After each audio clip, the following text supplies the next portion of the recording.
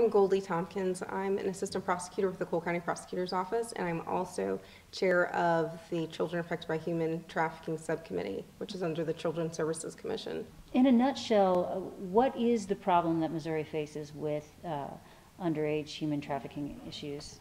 A lot of the problems is that we talked about today was with the identification of children as human trafficking victims and how that would affect their treatment in social services. I think the big thing is there needs to be a development of a task force who's assigned to, whose job it is to develop the procedures and protocols for identifying victims of trafficking for all agencies to follow. And there also needs to be procedures for training of everyone that's involved so they can handle these cases to the best of their ability. A lot of the numbers that I was able to get statewide is a really good indicator of how big the problem is, because a lot of the cases are pursued federally.